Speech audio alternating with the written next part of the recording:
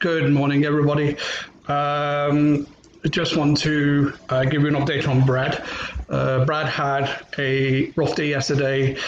He literally slept, I reckon, about 20 hours out of 24. And today, I think, might be around about the same. In between his sleep, he was back and forth to the bathroom. As I've said before, nothing really stays in Brad now. Everyone just goes straight through, even the Imodium, and then there's another pill the hospital gave him to try and slow his bathroom activity down. Has not worked.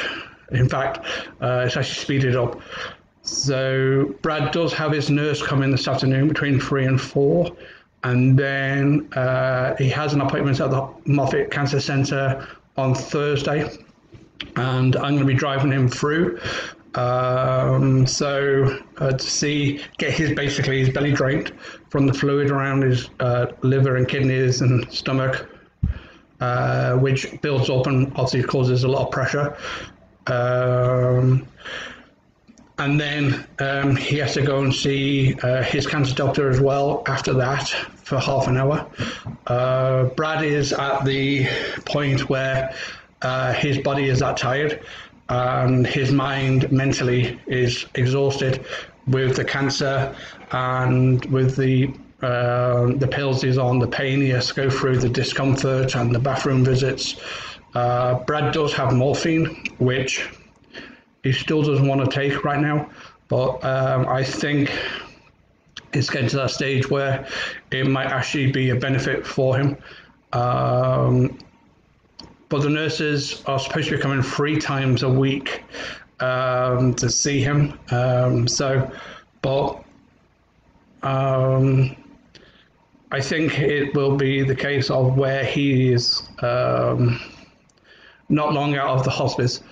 Tell you the truth. The photograph I just did on my page, and even the update one from the below it from the hospital the other day, Brad has lost, it's hard to believe, even more weight over the last couple of days since then. Also, his eyes are looking very sunken because I said there's nothing there. Brad literally cut himself in the shower by just washing. When he rubs his skin, basically it slits now. It's that thin. Many people don't realize that Brad had 5 heart bypasses, quadruple. And his skin is that thin on the chest. You can even see where they stapled stuff inside, so you can actually see through his skin into his chest. He is that, it's basically like tissue paper on bone now. I've had a few cries, and I do when he's not around. And I cried this morning. It's those bursts now of crying, where I will literally just start crying. I said good morning to Michelle. She went outside to do her schooling, and as well as having my breakfast, the tears opened up. And part of me is scared to cry, I think, because I know once it does stop, it's not going to stop. Even though I don't want to lose Brad, in my head, and I feel it's wrong, but I can't help it. It's like in my head, I just want Brad to pass away peacefully in his sleep, because we know he's dying, and he's in so much discomfort and pain and misery. And I said, even in the last couple of days, he's lost so much more weight, and so thin. And even though you don't want to think about it, I was talking to Michelle this morning, again about Neptune, they're called funeral services, because whatever Brad's wishes are, which we know anyway, really, But Brad, even today, I said to him, "How are you?" And he said, "He's over it. He's over life. He's just mentally and physically tired." And I can't help him. I can't help him. So, and I hate seeing him in pain. I don't want to lose him, but I hate seeing him in pain. And he's not existing. The fact where he can't make it to the bathroom, and he's going several times a night, where food and drink now, literally even water is just coming straight through him. I have got a funny feeling that when the nurse comes later on this afternoon, she may recommend him or call the hospital and recommend he go back in again. I still say they let him out of the hospital soon, too soon. And the way he was ejected from that room was disgusting. I mean, he was left in that lobby. You know, he's terminally ill with cancer. There's no flesh on him. And he was left in that lobby in a wheelchair. And there was not even any nurses around him, just in case, not even a hot blanket to keep him warm. That is disgusting.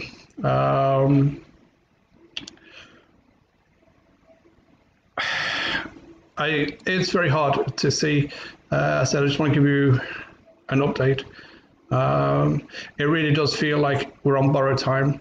Please don't call Brad because he is sleeping right now.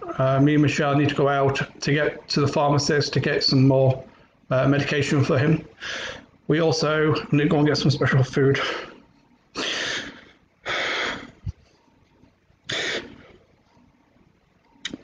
Thank you, Sandra.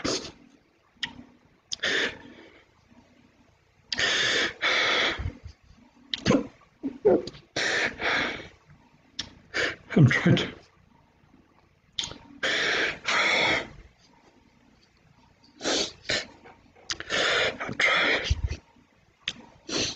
I'm trying to be his rock. It gets harder each day. And of course, I didn't sleep last night because, you know, I couldn't sleep because making sure Brad's okay.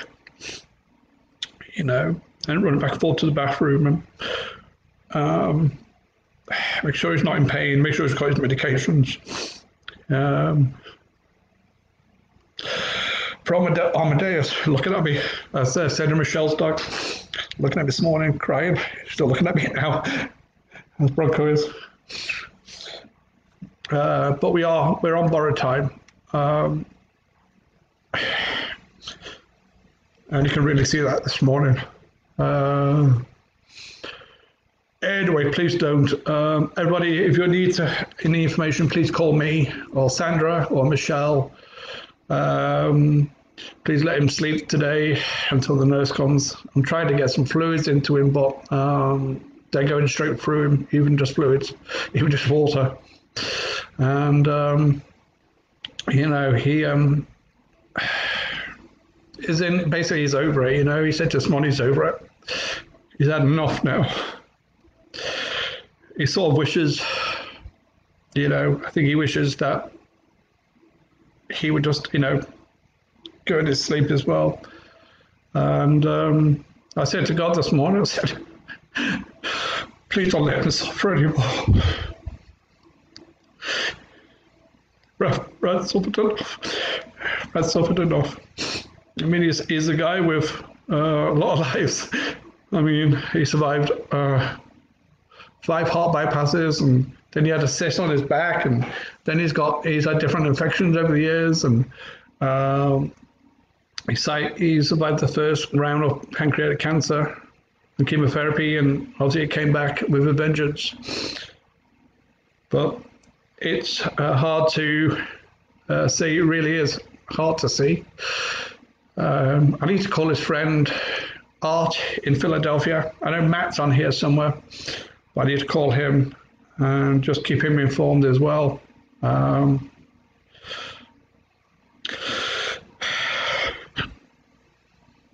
Thank you, Jason. It's hard times. Thank you. It really is hard. He's my soulmate. I said before, I never thought I'd ever find the right one.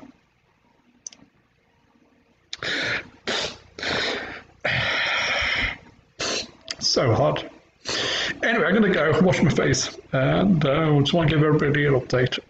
Please do keep Brad in your prayers. I know he's said this morning he can't take this anymore. You know, he's had enough because nothing's helping him, and none of the medication is really helping him. The only thing I think that really helps him is painkillers a little bit. Instead, he's got morphine there, which he doesn't want to take. But I don't know how you can help. Lorella, thank you. I wish I had a cure. I wish I could take it away. No. I think the next one stage is going to be, and I think it's coming soon, is he needs hospice care. He really does need hospice care because I can't give him everything, you know, to help him. At least at the hospice, they'll be able to, you know, even the bathroom sort out for him and keep him pain-free at least. Because we know the end's coming. And we know we're living on borrowed time. And it really is borrowed time now. Time is really running out. Anyway, I'm going to go and blow my nose, wash my face. And I love you all. I love you all. Love you all. Thank you. And please do keep writing your thoughts. Pray for me, because I think I need extra strength as well. Anyway, love you all. See you later, Sandra. Have a nice day, Jason. Lorella, thank you so much for everything you do. And Robin as well, and Linda, and Alison, and Kerry, and Janice. Everybody, Kenneth in Las Vegas, and David, his husband. Thank you all. Thank everybody. Adam and Jess up in Tennessee. I'd be here all day thanking everybody. But literally, thank everybody for all of your support. It really means the world to me. Bye for now, everyone.